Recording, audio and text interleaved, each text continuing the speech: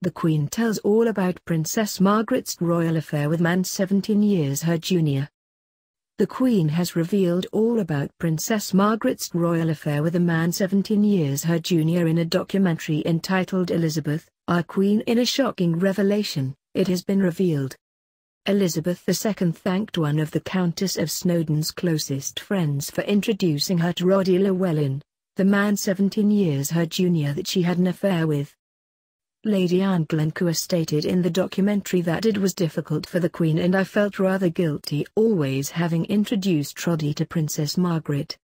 She added, but after Princess Margaret's funeral, the Queen, she said, I'd just like to say, Anne, it was rather difficult at moments, but I thank you so much introducing Princess Margaret to Roddy because he made her really happy.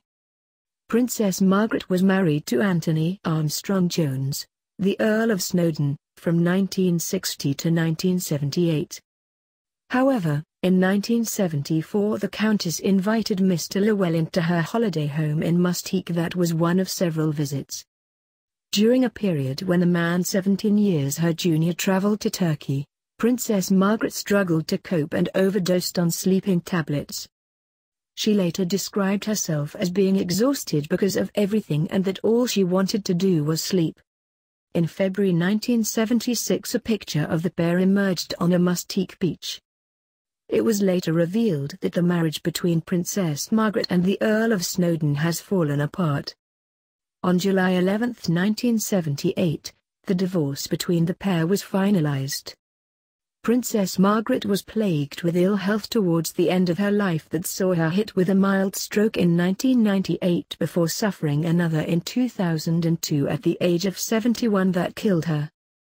The royals' funeral was held on February 15, 2002.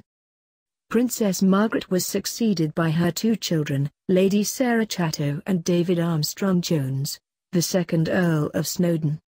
Elizabeth, Our Queen is an 8-part series that documents the life of the Queen.